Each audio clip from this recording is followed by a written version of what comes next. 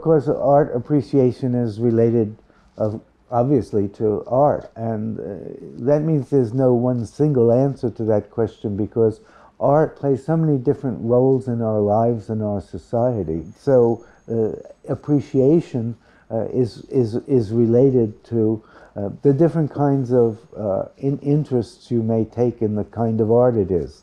Some art may be religious, some art may be political, some art might just be very beautiful. So art appreciation is probably best grasped in terms of understanding. Instead of saying appreciating art, you could say understanding. And so art appreciation is a matter of understanding art better. Now, since different kinds of art address different kinds of needs and purposes, the understanding will be relative to that. So art appreciation, in terms of the way, say, it might help you understand the theme of a religious work, would contribute to your life as a spiritual being. Likewise, politics. And again, it's probably best to think of appreciation as a form of understanding. So in the various ways that you're interested in understanding the art, either in terms of its message or in terms of its structure, art appreciation will enrich your life.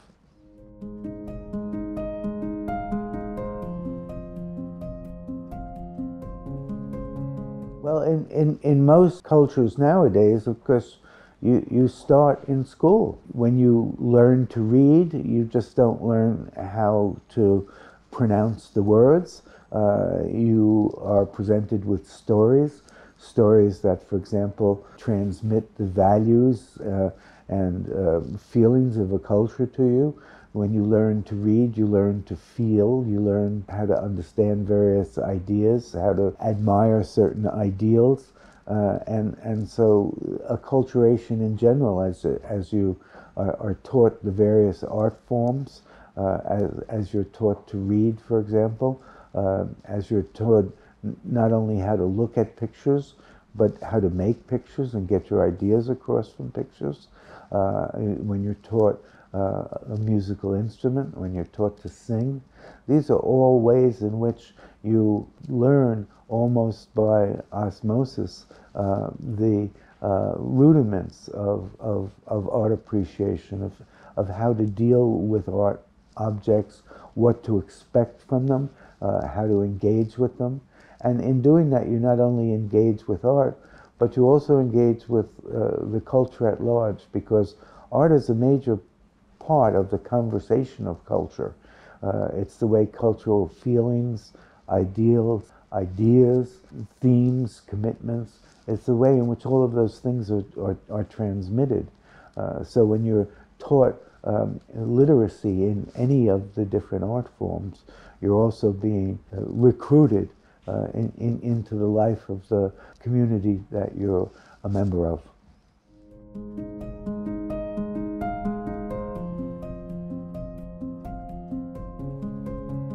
Well, I'm departing from Danto in one sense. He presented a definition of art. He said art was embodied meaning, by which he meant art had a content, a theme, that it embodied in an appropriate formal sense. It gave a body to that meaning, it embodied it. I differ from him because I don't try to define art. I just make the commonplace observation that artworks are artifacts, and as artifacts they have purposes. And they just don't have purposes, they have what I call constitutive purposes. A constitutive purpose is the purpose that makes a thing the kind of thing it is. So the constitutive purpose of a steak knife is to cut tough meat. You might have other purposes. You might want to pick your teeth with it, but that function is not a constitutive one. It's not one that makes a steak knife a steak knife. artworks have constitutive purposes. For example, a religious artwork, a picture of the Madonna and Child, or a picture of Christ's crucifixion, has a constitutive purpose to engender your feeling for Jesus Christ, for your admiration for the sacrifice that he's made. And so that's the constitutive purpose, and it's the role of the artist to find a way to articulate that. So I'm differing from Danto in that I'm not trying to define art. I'm just trying to find a patent or a heuristic or an approach to how you would go about trying to appreciate or understand art. And to do that, you don't need a definition the way he expects. You merely need a kind of procedure or a way of approaching art. And for that, you can think of the artwork as a relationship between a purpose and a mode in which the purpose is implemented. So I guess you could think of what I'm doing as partly following Danto, but amending it slightly. Amending it in terms of replacing the notion of a meaning with a constitutive purpose, and giving up the idea of trying to define art.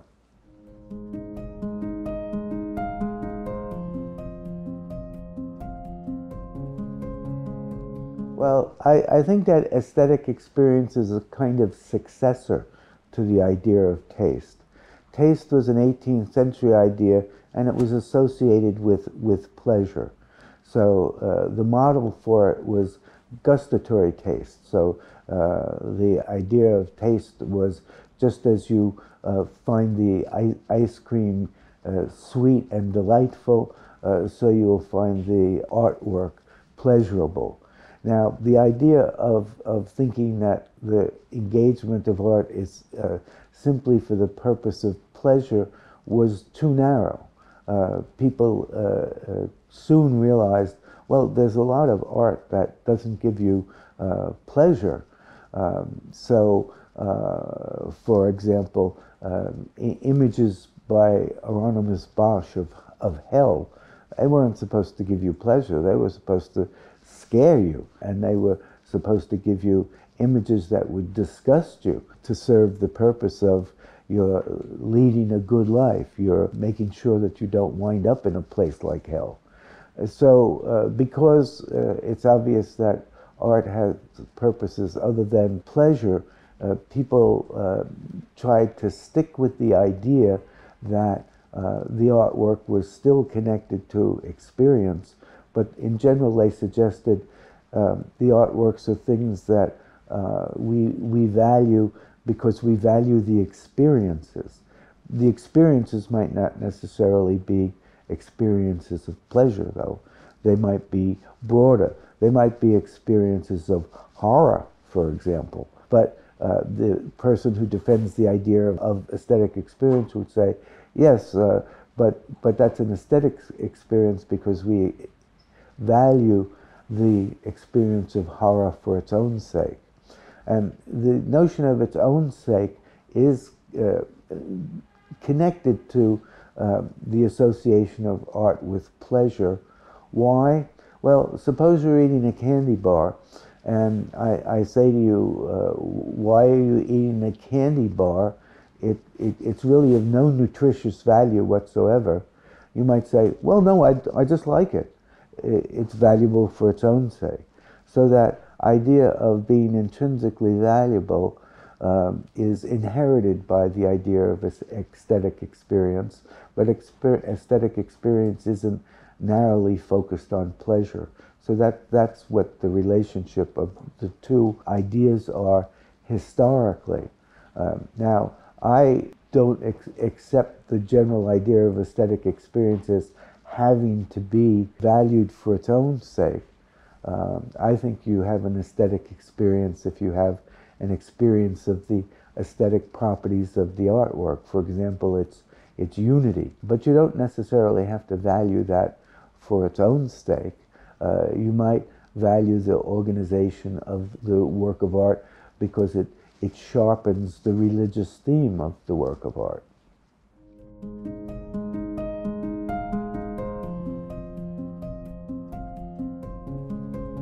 Dewey thinks an aesthetic experience is an experience that evolves over time, so that it has a trajectory. It's complete, but it has a kind of temporal completeness, a beginning, a middle, and end. And I don't think that's adequate, because I think sometimes an artwork can hit you all at once. And this notion that it's something that evolves over time doesn't capture that. So you might look at that famous sculpture of Picasso's, where he makes a bull's head out of the seat of a bicycle and the bars of the bicycle. Well, you just look at that and pow, you get it. It's not anything that evolves from a beginning to an end and has a kind of temporal completeness. It just hits you all at once. So I think that the Dewey idea of aesthetic experience is too limited by its commitment to this idea of a kind of evolutionary, developmental, almost narrative trajectory.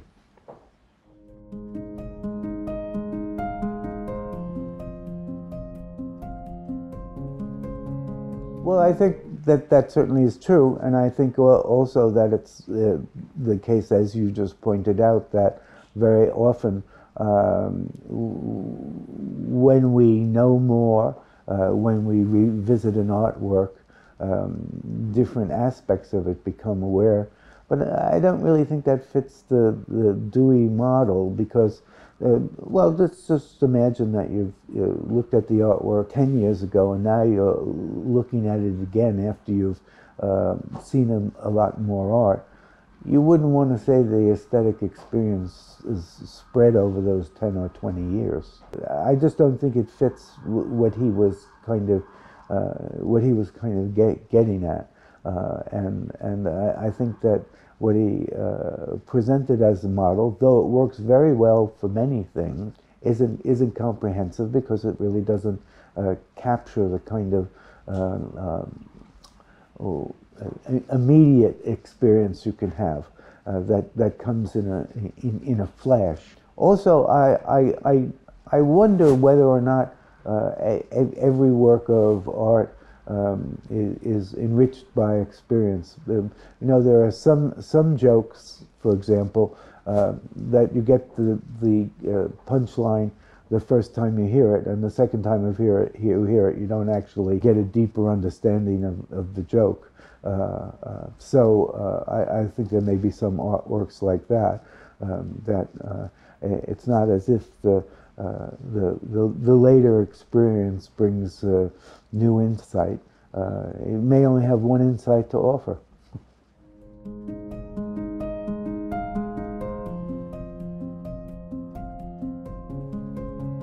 It is really the century in which theorizing about taste becomes very prominent. The reason for that may also be because in the 18th century, the art world changes in certain ways. In the Middle Ages, in the ancient world, for example, a lot of the patronage of the art comes from religion, from the aristocracy, from the state, so that the bishop or the pope or the cardinal will commission various works for the purpose of aiding adoration and disseminating theological tenets in the church. And aristocrats will have artworks made of them and their family in order to more or less advertise their standing and their nobility. And the state will erect statues to generals and portraits of battles to celebrate state power, or pictures of coronations and state marriages. So the patronage belonged to the state, to the priesthood, and to the aristocracy. But what begins to emerge at a certain point in history is a new class, the bourgeoisie, the urban bourgeoisie, who have a lot of time and money at their disposal, and they become the new patrons of arts, and they're using art as a way of enriching their leisure time. They're not necessarily concerned with these big issues of disseminating religious doctrine or celebrating the power of the state. They're interested in using them as objects of leisure. So the interest becomes to talk about what is the function of art in this emerging society where the roles in the art world are changing. And at that point, one proposal, maybe a fairly obvious proposal, is to say, well, the purpose of these artworks is for pleasure, and the way they should be used is to fill our increasing leisure time with beautiful things that give us pleasure.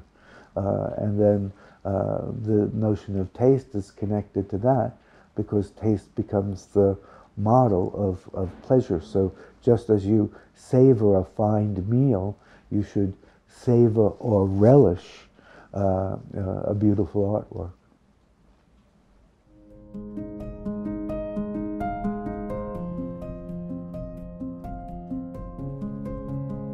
Well, insofar as taste is connected to the idea of pleasure, I think it should be fairly obvious that if you look at the art of the world, both historically and cross-culturally, that pleasure is not actually what the aim of most art has been.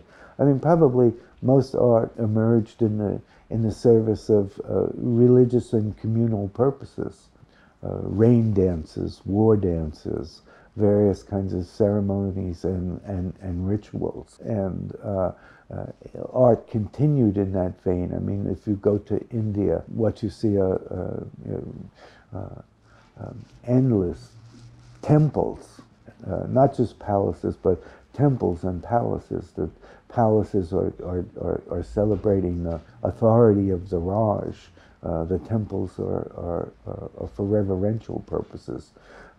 They're not primarily for pleasure.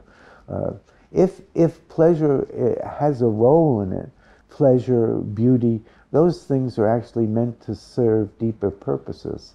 The Blessed Virgin Mary in Western culture is beautiful to encourage our adoration.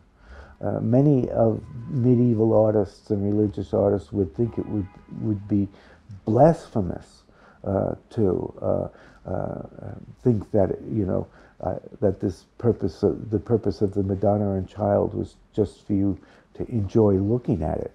Now they might say, well, we did want you to desire to look at it, but that actually was serving a much deeper end.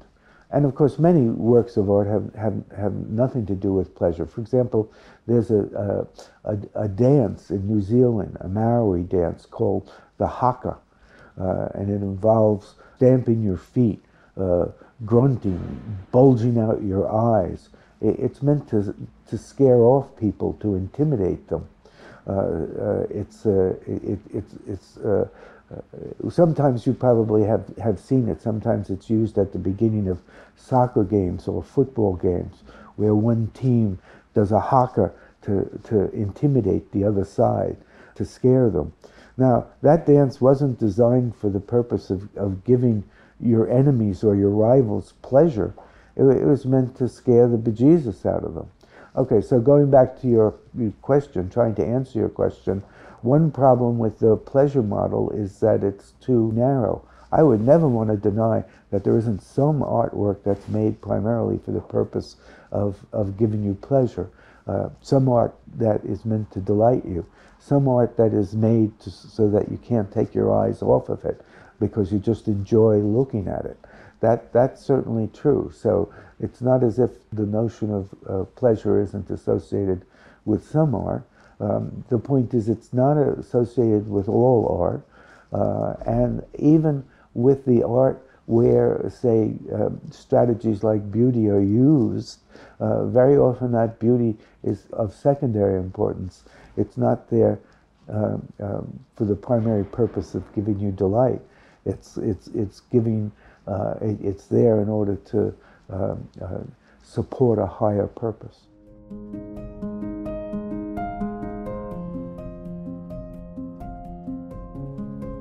Well, if you go or look and expect of every artwork that it's supposed to give you pleasure, or that it's supposed to be beautiful, you'll reject many important works of art. For example, think of German expressionist art, work by artists like George Grosz, who meant to be using art to criticize Weimar society, and did it by making plutocrats and businessmen fat and ugly and disgusting.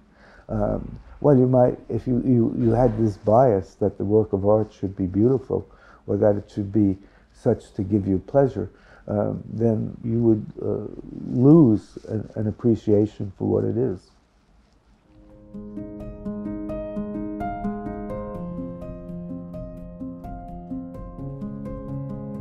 Basically, what I call the art appreciative heuristic is returning to what I said earlier, an approach that assumes that an artwork has a purpose, and then the work of the artist is to find an appropriate way to articulate that purpose. One way in which it's superior to the taste model is, whereas the taste model more or less suggests that all artwork has the same purpose, namely the delivery of pleasure, the art appreciative heuristic really is sensitive to the singularity of artworks. Insofar as artworks have different purposes, they'll have different forms. They'll be made, they'll be constructed in different ways. They'll be, if not utterly unique, they'll have their own special character. This is something that we, in general, applaud in artworks, and the appreciative heuristic zeroes in on that. So, just to give you an example, if you think of Gothic cathedrals, if you think of their construction, they have these spires, and what do these spires do? They make your eye look upwards. They have these vaulting high ceilings. What do? They make you look up. All of these things are devices or strategies that articulate one of the constitutive purposes of the church, which is to draw your attention to heaven, to make you aware of something transcendent, something that's coming down from above. So the appreciative heuristic draws your attention to the way in which the work is suiting its purpose. It also would alert you to cases where the work is defective because it's not adjusted to its purpose. Think of making a triumphant arch, like the Arch de Triomphe in Paris, which is supposed to celebrate a victory. Well, if you made that out of paper mache, and it dissolved the first time it rained, you would realize that that was not the appropriate way to articulate the content of the work, or the purpose of the work, which was to celebrate victory and strength.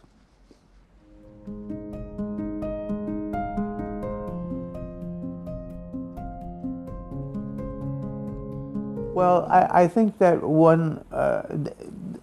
this notion of taste can be used, like many ideas, in various ways. And I think that there is a difference that we might draw between critical or appreciative taste on the one hand and personal taste on the other. Personal taste, it is connected to pleasure, in the sense that personal taste is the kind of thing that one likes. And I think that some people, when they hear me suggest things like we should forget taste, they might think, oh, he's saying that I shouldn't be allowed to have my own taste. I shouldn't have personal taste. Well, he can drop dead. And to a certain extent, they're right. I mean, I myself have certain kinds of artworks that I prefer over others. So I don't want to deny that there are things that we like. I just want to deny that the matter of appreciating them is a matter of just liking things. In fact, we can appreciate things we don't like, and we can like things that we don't really regard very highly. A lot of very sophisticated literary critics like every once in a while to read a pedestrian thriller or mystery story, although they don't necessarily regard that as great works. They have what we call guilty pleasures. So it's possible to like something but not find it very worthy of appreciation. It's also possible to think of something very highly that you don't like. Many very sophisticated music lovers and critics think that Wagner's achievements were estimable, but they don't particularly have a taste for Wagner. Other opera lovers may prefer Wagner over Italian operas, but they still acknowledge Verdi's accomplishments. So my basic point is that appreciating something doesn't either psychologically or logically commit you to liking it.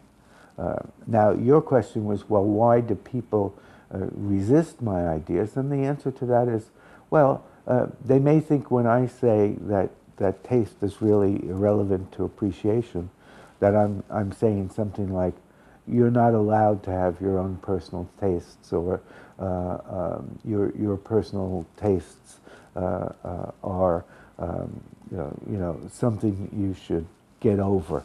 And I'm not saying that. On the other hand, some people might say, well, you can't take the liking of something and subtract it from the idea of appreciation. They might say, because you'll appreciate it better if you prefer it. But actually, in my own experience, sometimes people who like something, I think, for example, of horror film fans, they have their appreciation warped by that. Their liking can make them think that a work is much better than it actually is. So I don't want to deny that there are tastes, but I also don't buy the idea that if you like something, you'll be a better appreciator of that. Your liking may actually warp your ability to appreciate it in the way that being the mother of a serial killer might make you see more redeemable aspects to his personality than anyone else sees.